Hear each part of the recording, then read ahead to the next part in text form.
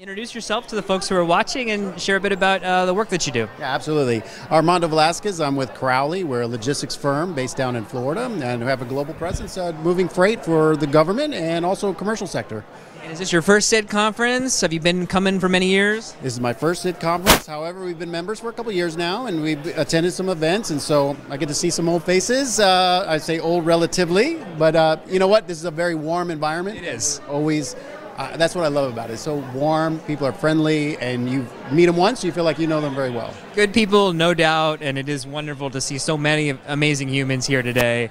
Are there conference themes or topics that you're particularly excited about?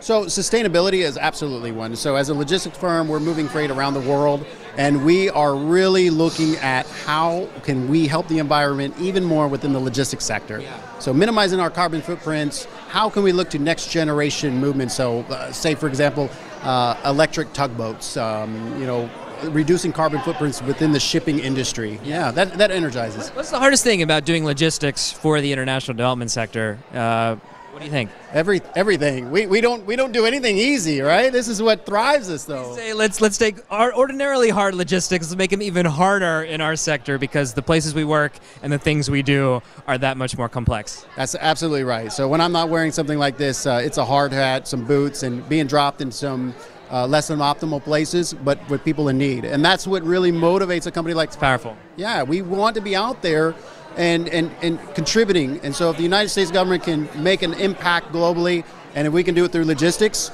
we believe logistics saves lives. And how do you get into this kind of work? I'm so curious, personal journey, like what led you down the logistics path? I'm a lifelong logistician for about 24 years now.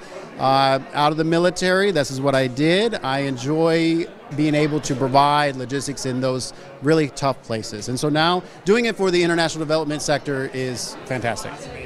Well, hey, thank you so much for stopping by. We appreciate your time and enjoy the rest of the conference today. All right, friend, take care.